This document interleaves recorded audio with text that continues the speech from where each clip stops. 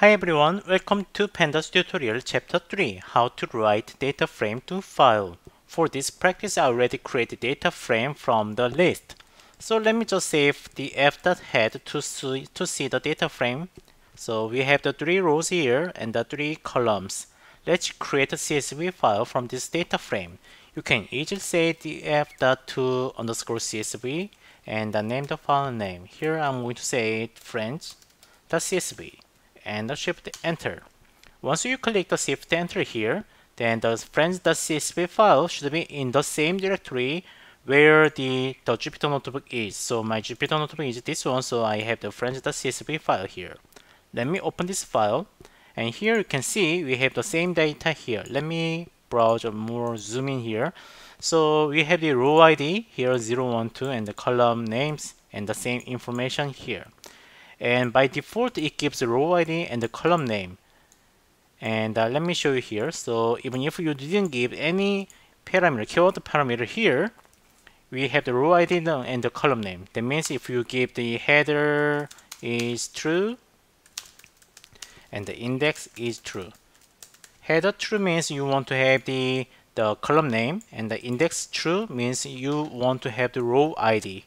So you say the shift enter here, and let me close this one and open it again. It should have the same information. It should have the row ID and the column ID. Row ID and the column name here, right? So if you don't want to have the row ID here, then what you can do is here you just give the index is false.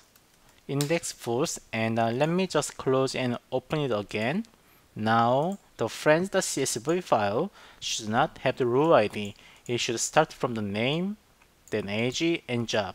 And if you don't want to have the column name in the data here, then you just say the header is false here and shift enter. Let me close this one and open it again.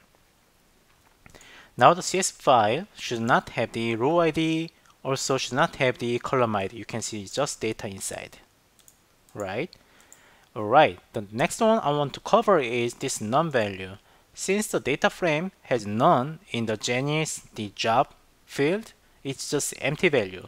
But what if you don't want empty value here? What if you just want something like dash or something's the string that is showing that this is empty value?